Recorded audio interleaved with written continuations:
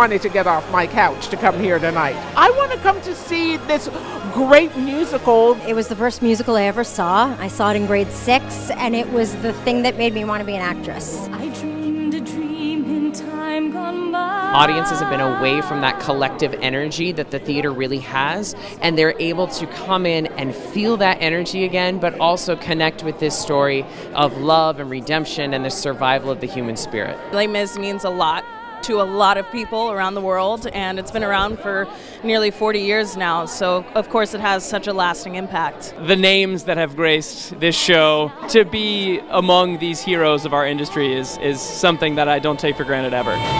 One more day before the storm. We approached it as if it was a new show.